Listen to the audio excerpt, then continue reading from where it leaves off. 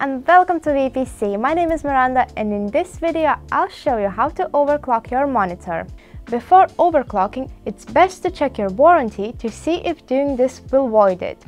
Overclocking won't cause too much harm to your monitor, but if it isn't covered, then be aware you are continuing at your own risk. So let's start.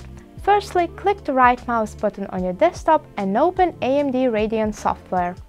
Find the display panel and choose the monitor you want to overclock if you have more than one.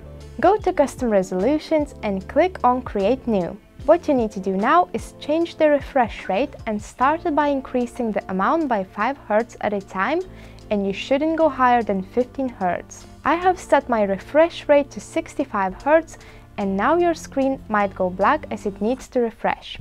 And now you will be able to see a newly created resolution. But now what you need to do is put this into the effect.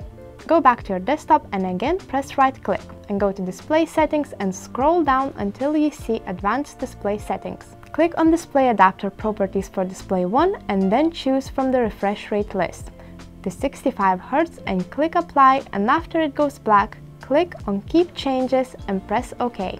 Now you can test it out and see if you feel any difference in smoothness when you are moving your mouse. If everything works fine, then it means your monitor is able to handle this refresh rate, and you can try to go even higher, but don't go higher than 15 Hz. So guys, that's how you overclock your monitor.